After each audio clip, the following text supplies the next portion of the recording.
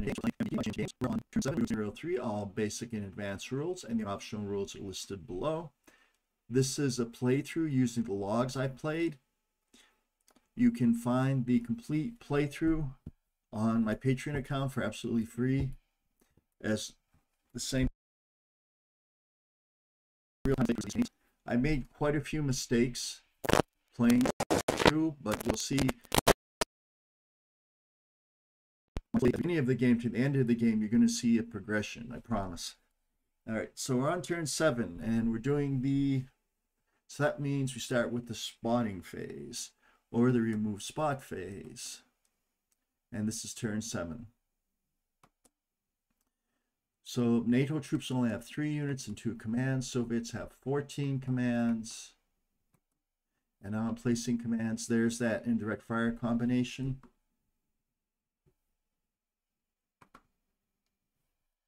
And I'm giving this unit down here. Let me pull in.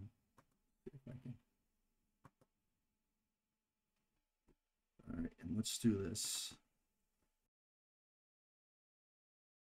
I'm going to make this smaller in the next one so we can see what's going on over here. All right. So I gave this unit over here a command, move command. It's right down here. And now I'm doing the Soviet command. So the Soviets, there are now no vehicles in the east side of the village on the west side of the board. So the Soviets are starting to move their troops forward. And we're only on turn 7.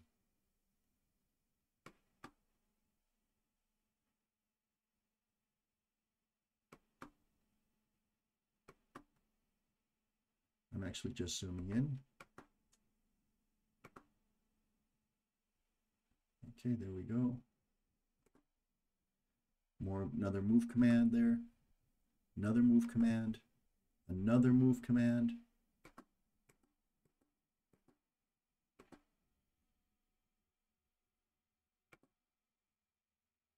More move commands. Another move command. Move, move. So this turn has a lot of movement. And those are my units over there on Overwatch. I don't know if I even have any fire commands for the Soviets. I don't know if I have any fire commands for anybody. Okay, so we're doing some range checks here. Let me pull back.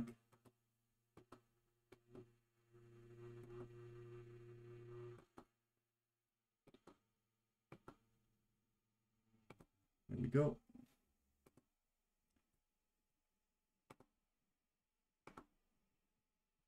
Okay. So there we go. We have the initiative phase now. So the observer is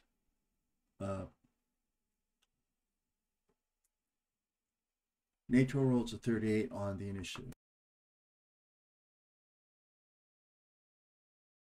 There's no indirect fire for the Soviets, but there is their U.S. indirect fire. I'm checking the range. I could do indirect fire there, and I am going to do indirect fire there. Here's NATO's indirect fire. So I need, in order to get accurate, in order to get an indirect fire response, I need 6 or greater with the unit quality +1, so die roll modifier. So I basically need to roll 5 or greater on a 10-sided dice. And we have response. So there is going to be incoming fire over there now. So here's the numbers for the indirect fire. It's going to be short range. The GP, the general purpose offense number is going to be 4. The general purpose defense number is going to be 8. And remember that there is no 2-hit die roll. You just roll for the effect. So a 74 or greater to get suppression result, and a 107 or greater to get effective result. Now we have to check for our die roll modifiers. So it's -20 die roll modifier because it's an armored target type. Moving target, -20 die roll modifier. And unit quality +5 gives us a -35 die roll modifier. So it's going to be next to impossible to have any effect on this vehicle. So I rolled a 70, which is a 35, and that's no effect. That's it for indirect fire. And nobody's doing direct fire right now, which is odd. And I just remove the indirect fire the mod markers. NATO lost the initial initiative, so they're going to move first. I'm moving the Bradley that's on the far side of the southern hill. And there's its move. Now it's gone into the line of sight. And it's seen. There's too many units to have a line of sight to it. I don't think I need to roll here. Okay, so it stops there. Now we have another initiative roll. NATO roll 64, the Soviets roll 37. And again, I'm using a special initiative where during the movement and the fire phase, for all initiatives except for the initial move or fire, I roll for. So the first initiative gives an advantage to those who win it, and that in the indirect fire, in the direct fire phase, and the direct fire, and the movement phase, they get the advantage. But after that first move or fire in each phase, it doesn't alternate. You get a dice roll. NATO won, so Soviet moves now. And now the unit that's moving is going to be up here, I believe, right there. So I want to leave the light woods, so I have to roll a bog check. I need, because it's light woods, I need a 1 through 20 with the die roll modifier of +2 because of the type of vehicle. Actually, no, that should be a +5. And no bog. And there's my move. So I'm moving this forward. There's nobody now to fire at them. So they move forward.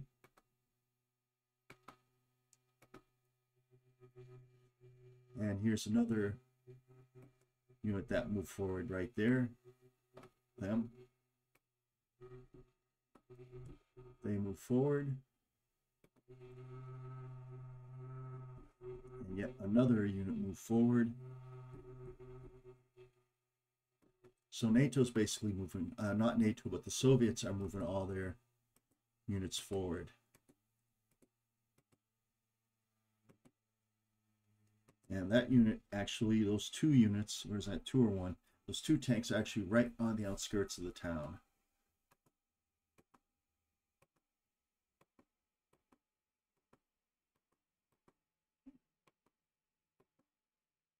Now we see the NATO move.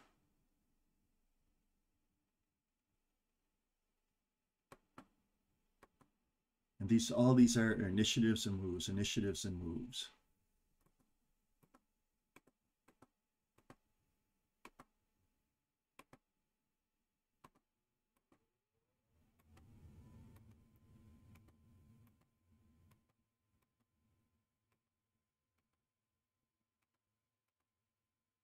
So what I did is I put this unit in full cover, and this unit moved. It went back here up to that brick building, and I put it in full cover. The movement phase is over. All these units right here that have marked move, they didn't move anywhere. Now you can give a move command, and then you don't have to move it, however, and it does make it a moving target. So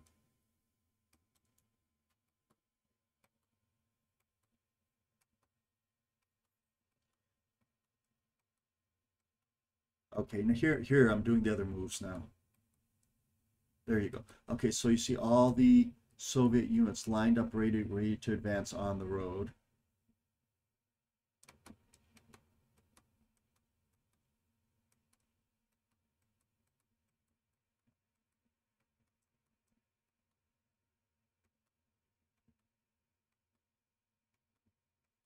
Just adjusting counters here.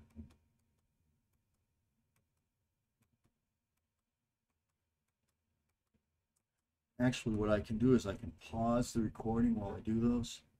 So I think I'm going to do next time.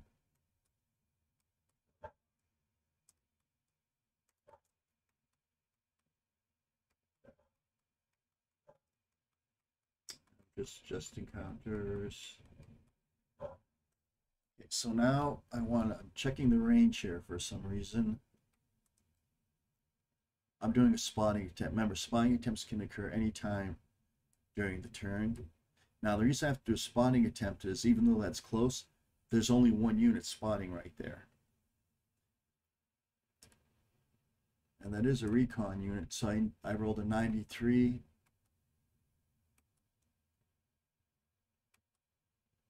And 93 is not spotted right there. All right, so I would actually have 3 rolls for 3 different tanks. So I spotted 2 of those units. So I only recognized 2 of those units. And I'm marking them spot moved.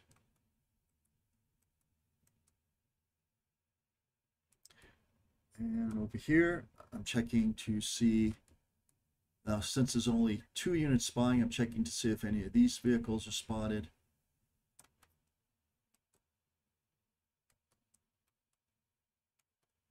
I got a 90, a 68, a 5, and a 6. So all 3 of those are spotted. I marked them spot moved. Over here, that line of sight is blocked because of that woods goes right along the woods hex side, but there's still, so there's only 1 unit to spot that. I need a 90 or below, and both units are spotted. Spotting over attempt over here, 90 needed, and both units are spotted.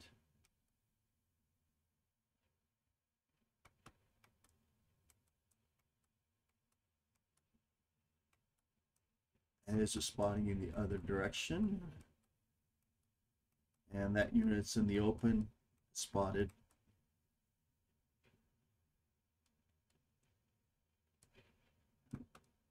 And turn phase. Now all I'm going to do here is adjust full cover.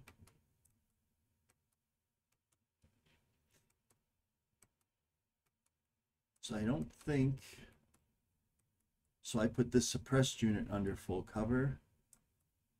Oops.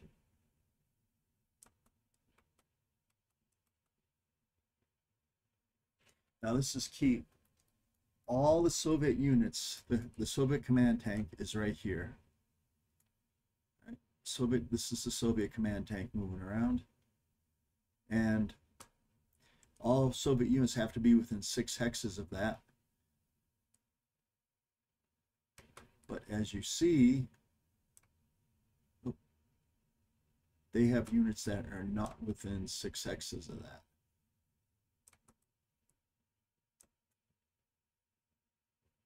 See, that unit's actually not within 9 hexes of that. And so they have units out of command span, so that means only half their units can have move commands. Now, if you look over here on the left, I move these infantry units out of full cover, because if they're in full cover, you can't have a move command or a short haul command. And I want these guys to start moving out with the rest of the units and get everyone back in command span.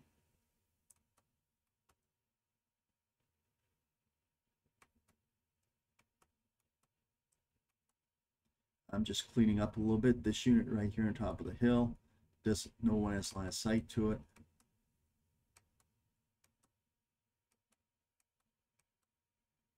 Now we're doing suppression recovery. So the suppression was off.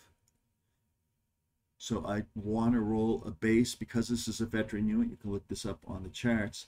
I believe I have to roll a base 60. However, there's a plus 20 die roll modifier because that had a command. No plus 20 die roll modifiers, so it's just a base 1 through 60, and that suppression is recovered. If you do anything other than there, no command, there's a penalty. Success, so that's suppression marker goes away entirely. So when a unit is suppressed, it's a 2-sided marker. The turn the unit gets suppressed, it's placed on its on side. At the very end of that turn, there's a phase where that's either